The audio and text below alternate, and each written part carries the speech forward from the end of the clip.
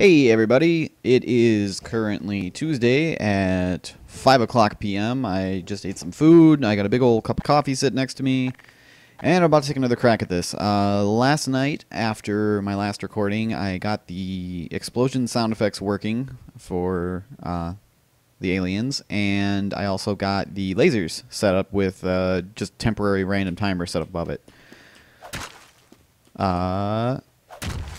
The further away ones, the cheaper ones, have kind of muffled. They're actually technically underwater sound effects, but I'm going to use them because they're going to be a little bit further away, and we'll see how it works.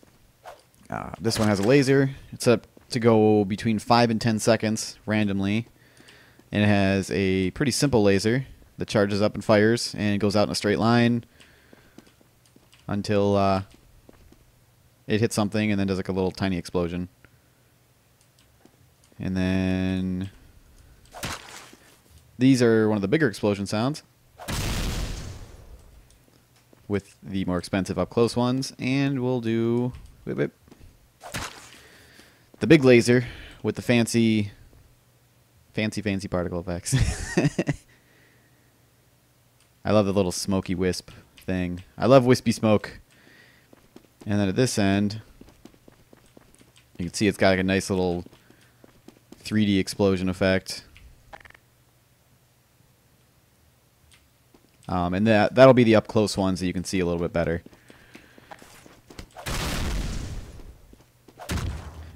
Whoop. Well, that's noted.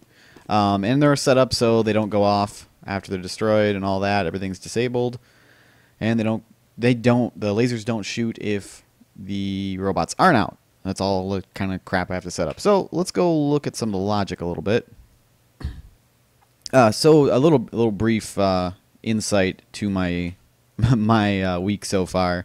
I've gotten about 9 hours of sleep in the past 3 nights combined because I was cramming this weekend to get the map in working shape to submit for the deadline, because I wanted the bulk of the map done, and then I wanted to be able to focus on this and a couple little tweaks this week. And I've been mapping so much that I actually had a mapping dream last night where I was in Hammer and I was like manipulating things, and I hit snooze on my alarm clock, and I actually was like, no, I need to get back to that, and I went back to sleep, and I kind of slept in this morning a little bit so I could map more in my sleep, which sucks because that's like progress I didn't actually make. But I wish I didn't have to sleep. That would be really nice if I just didn't have to sleep ever. I would get so much more done. But I actually got very excited today at work and spilled my coffee, which was lame. But I got excited about an idea I had, and that is telefragging. These things are going to be coming into the map. I wasn't sure if they were going to be coming into the game space because I wasn't sure how much I wanted them to be able to interact with people. But I thought it would be hilarious if it was possible to get telefragged by them. It's not going to be too easy to do. They're probably still going to be kind of offset places and, out of the way. But I think it would be really funny to see somebody get telefragged by one of these coming in and then just have it standing there. And I even plan on having them. They'll explode with gibs, like a rocket hit them. I think it'd be really funny. But anyway, here's my new scribbly note for the day. I spilled my coffee on that. In fact, if you can see it. But it's basically just I was outlining the timers and how that was all going to work, and kind of came up with a brief list of what each alien is going to need, because I'm actually kind of worried about my entity usage. If I go overboard with it, the map could crash when it's on a server. You have a maximum of 248 entities you can have the server running, and then 248 on the client side. And the server side also handles stuff like rockets and pipes and arrows and needles and everything. Maybe not needles, but no, that should be. But each one of those is another entity that gets added on. I was kind of adding some things up, and it was already like 320 entities alone just for the particles for these aliens when I make the 32 of them I have planned. So I might have to scale things down a little bit. I'm not entirely sure yet. I'm going to just keep going with it, and I'll see what the entity count is when I get there, and I'll decide if I need to scale it down. The map itself is already kind of fat, entity-wise. So I don't know. We'll see. What else is there? What have I been doing? Oh yeah, back to the note. I've got a couple things that I need to streamline on the maps. There are going to be some regular map changes this week, and I actually am hoping I have enough time to redo the sound effects for the mothership exploding at the end, because I'm not entirely sure. I don't know. I don't like how it sounds right now, and I'm just kind of using the in-game sounds and all that. And I want to record the ship exploding, and then I want to time all the audio, and I could just edit that together in like Audacity or something like that, and use the stock audio clips and everything. But I can, line it up by hand, and I think it'd look, I think it would sound really cool. So I might do that.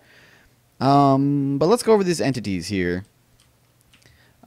These orange boxes are just my buttons. These are my testing stuff, and all these do are triggering relays, logic relays. And I do this because then all I have to do is replace whatever triggers this, which is going to be a timer, because this is for the teleporters. It activates these. It's whenever the teleporter goes off. All I have to do is trigger that relay like it was the button. And I do that instead of putting all the logic in the button, I put it on a relay instead. So let's go to the relay. I think this is, yep, the teleporter relay. So what it's doing, and I've got these kind of labeled weird, but they're designed in a way that I understand, and that's all that matters. Because it's cheap, or cheapest, cheap, expensive, expensivest. And I have each one, the expensivest telly in, which is the particle. Yep. I had to double check. That's saying on trigger, it starts the particle effect. It enables the model for the alien.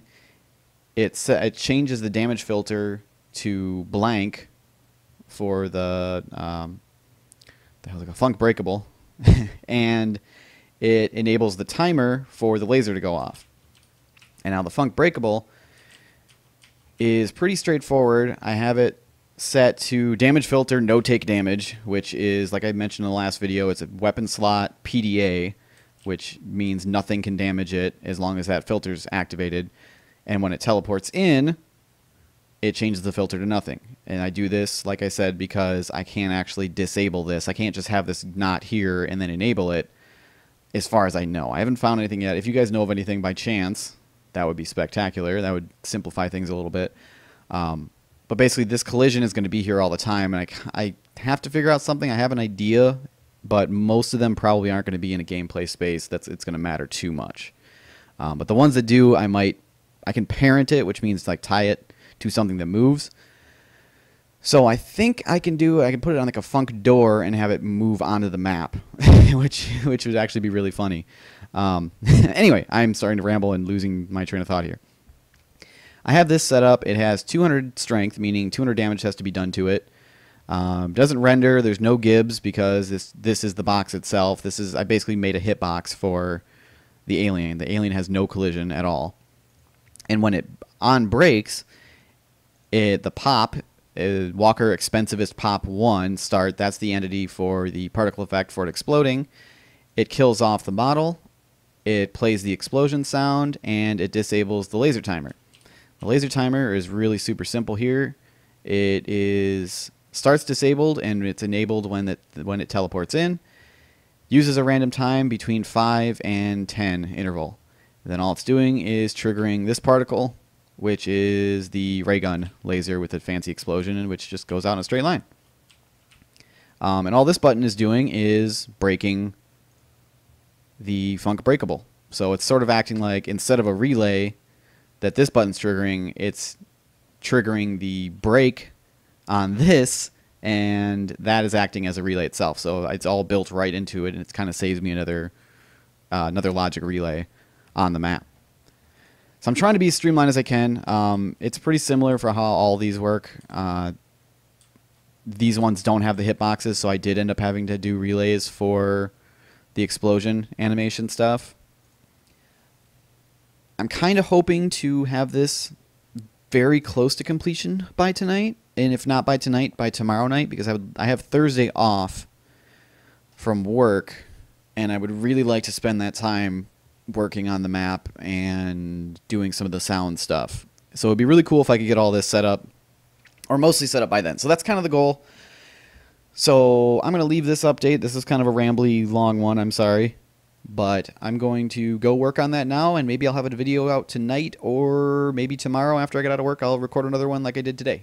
If you happen to have any friends who are interested in mapping or would be interested in this, be sure to share the video to them. I'm trying to get this out there a little bit because I think it'd be really interesting for people, and I kind of feel like it's going to be a bit intimidating to come in on late and see however many parts that this ends up being. It's a bigger mini series than I expected. So anyway, thanks for watching. I will see you in the next update.